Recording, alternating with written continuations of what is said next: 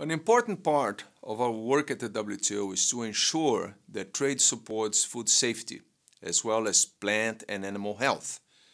WTO rules on sanitary and phytosanitary measures, the SPS agreement, are a key part of how members achieve these goals.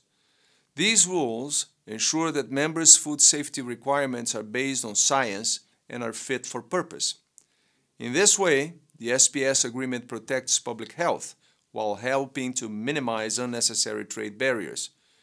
But just having this agreement in place is not enough. Members need the skills and expertise to help them apply its principles.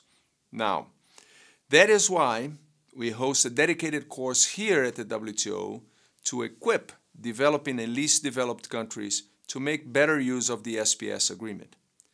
This year, the Advanced SPS course marks its 15th anniversary. Now, this is a very important milestone.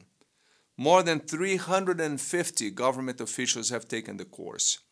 They have strengthened their leadership skills and developed action plans to apply in their own countries.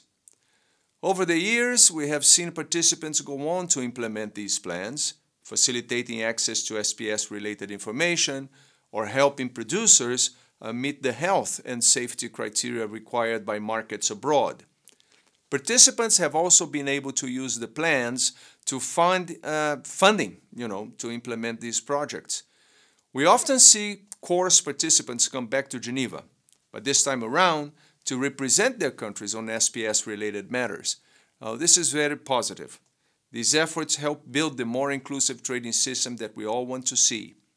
So let's keep on that track and ensure that the Advanced SPS course goes from strength to strength.